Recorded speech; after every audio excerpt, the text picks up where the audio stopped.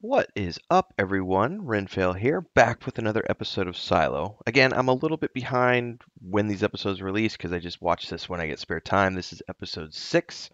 I think episode 7 has already aired for sure. Did episode 8 already air? I might be 2 weeks behind their live coverage, but I've really enjoyed this show, and it's been a very slow show to get into.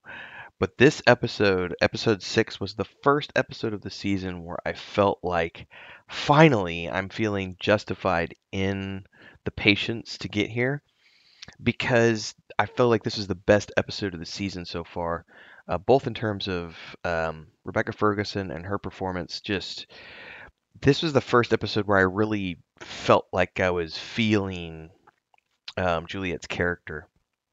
And a lot of that was just the relationship stuff going on with George in this episode, which is all, past stuff. But the way she portrays it, I just felt the acting was really good in this episode. We also got revelations about some things, which kind of adds to the mystery box layers, but also is like, oh, there's much more going on here. You guys better not be leaving me with that cliffhanger and not a season 2 because this easily has a few seasons in it. And I understand that it's based on a book series which has done very well. I read up on the guy, I still don't know his name, forgive me, but I read up on the guy the other day and realized that, okay, so this was like the first book series, the first big book series that a self published author um, had on Amazon, and it was allowed him to leverage a deal with publishers. And like, okay, well, you can cover the print versions. I'm going to keep controlling the ebook stuff. But if you guys want a piece of this pie, I'm happy to share it with you. You guys cover print costs, and we'll share in that together. And then that sort of just expanded into lots of different things for this for the writer. And kudos to him for making it happen because it's rare for self-published authors to have that level of success. So it was really cool to read up on. And also, when I'm looking at that going, oh my God, there's, half a dozen or so books that they could easily pull from. And I don't know because I've never read the book series how many books they're pulling from to create this show right here. Um, Anyways, let me stop rambling. I'm 2.5 minutes in. I haven't even gotten to this episode yet. Episode 6. Spoiler alert. I'm 2 weeks behind the curve, or however long it is. You probably don't need those, but just in case, go watch the episode first. And I may forget some stuff, but I don't have show notes. So the thing I really took away from this episode was we had a chance to explore Juliet's relationship with George. And that is a good and a bad thing because as they're going into this investigation, they're trying to find out the person behind Marnes getting murdered. Um, and go to his apartment, find a relic, um, and um, I'm trying to remember everything that happened. There's so much that happened. They find a relic in the guy's apartment, and that gets Juliette a meeting with the judge, Judge Meadows, to um, open up a relics investigation.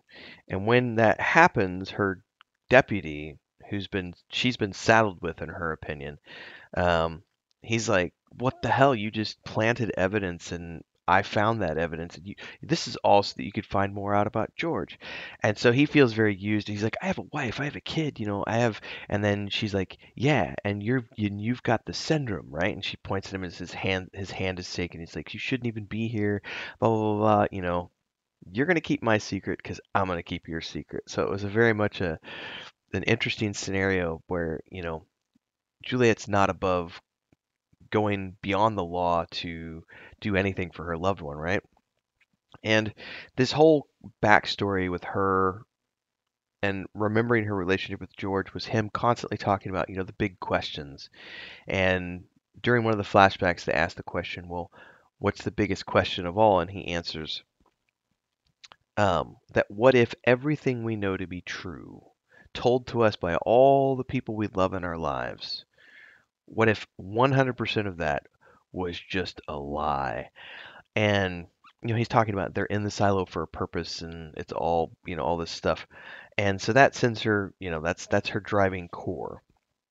So during this investigation, she's having these flashback moments um, to these conversations and really reminiscing about the relationship she had with George until their investigation um, hits a dead end because she gets called into a room with the mayor and Sims, like the guy played by Common from Judicial, and the relic that they found in that apartment was like the one she planted was something given to her by George, and this starts this whole investigation where Judicial wants her to go on this search for relics. They tell her that she's approved for it, and in the process of this, they meet up with George's old girlfriend.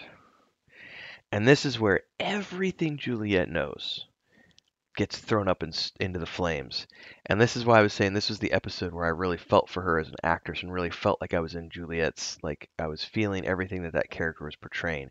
Because when they interview the ex, she was this high class person in the Silo Society with aunts and uncles and everything else and connections and money.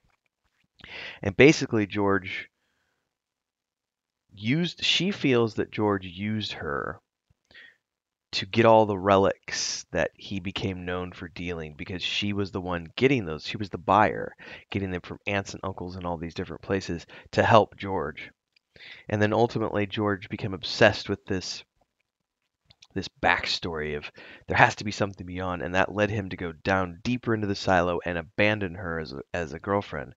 And so she feels a lot of resentment towards George, but it also calls into question everything that Juliette knows about George because this girl's like, hey, he's just using you the way he used me to get relics and to dive deeper into this obsession of his. And so Juliette's like, is that what happened? Was George really not the man I thought he was? And she really has doubts to the point where she actually she's talking about resigning and going home with the old lady who lives in the cage. And the old lady's like, what changed? You went up there for love and now you're coming back for anger. That's fear. And I've already been down the road of fear. And that's why I've lived in this cage for like 30 years because I'm afraid to go out. Don't be that person. Stay up there and do what you said you were going to do, which was find out what happened to George. So she ultimately decides to save it. The emotional pulls that Juliette is feeling in this episode were very evident. I actually teared up a couple of times. It was a really good episode. But also, Juliette goes back to the ex's house and she's like, no, no, no, no, no. Now you're going to tell me the truth. Not what you told me in front of the judicial guy and my deputy. You're going to tell me the truth. You're the one who ratted George out, weren't you? And she tells this story about how, yeah, like my grandmother or her mother, I forget, it was her mother. She's like, my mother was in the mines. And for every name that I gave judicial, they took a year off of her life in the mines and allowed her to, you know, get a year off her sentence. So absolutely, I gave people up for things, but especially George because he ruined What's up, everybody? Commercial break here. I got to give a shout out to our guild champions. It's the highest tier membership here on YouTube. We got Ancient Entity, Crazy as Relative, and Remy D. Thanks so much for your support. And of course, to all of the members here on YouTube, thanks for keeping me on the air full time.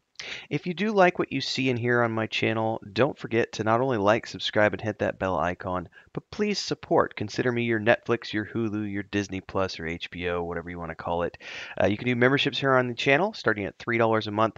And of course, anytime you see me live or you watch a premiere, you can do super chats and stickers on those videos, and super thanks on any upload you see, which allows me to keep doing this full time and paying the bills. So from Chris and I and all of our rescue cats, we say thank you. Let's get back to the video at hand. He ruined my life. And she talks about how she's been living alone all these years and everything else, but then she goes into conspiracy theory territory, like the old lady that Juliette knows, and like turns on a fan and puts like a leather belt in there so it makes noise, and she's like, they'll hear you. And she's like, the man in the dark. She's like, judicial comes in the day. The man in the night comes and asks you all sorts of questions. And she talks about how this man showed up and all these things, and he was behind everything, and he was always looking for answers. And then she reveals, because Juliette's like, well, what did George trade for the hard drive? Because Juliette still wants to know what's on the hard drive, and that hard drive was like the big score of George's life. So knowing that, she knows that he had to give up something super valuable to get that hard drive. So Juliette asks the ex-girlfriend, what did he give up for the hard drive? And she reveals this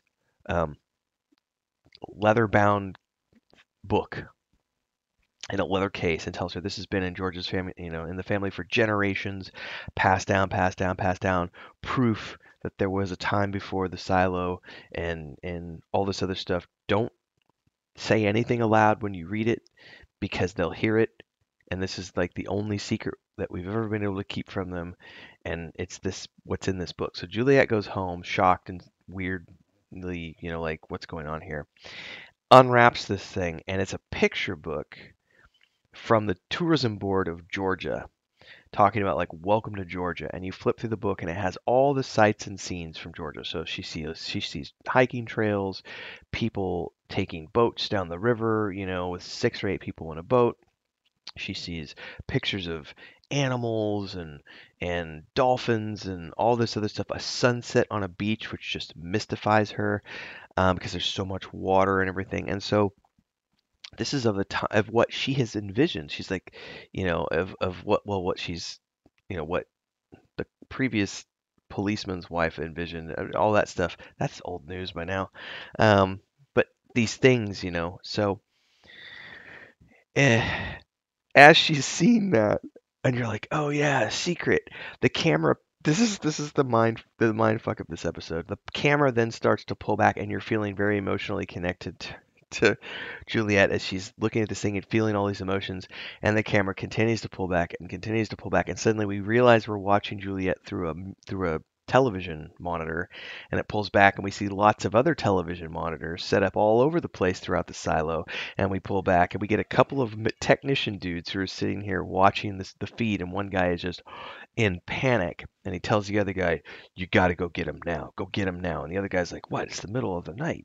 I'm not going to wake him up." And he's like, "He's going to want to see this. He's going to want to see this now. This is an emergency." And so they sort of panic, and that's as the episode ends. And it's like, oh, so now we're going to get to know who's the man in the night. And obviously, there definitely is, you know, a super secret conspiracy behind all the other conspiracies of this being a giant experiment of them being, lab rats in a tube. Who knows what it's really like outside, but best episode of the season, in my opinion. Love to hear your thoughts. Drop them down below. Like, subscribe, hit the bell icon. See everybody in the next one, which I'll try to do one of these a week, is what I try to do. See you then.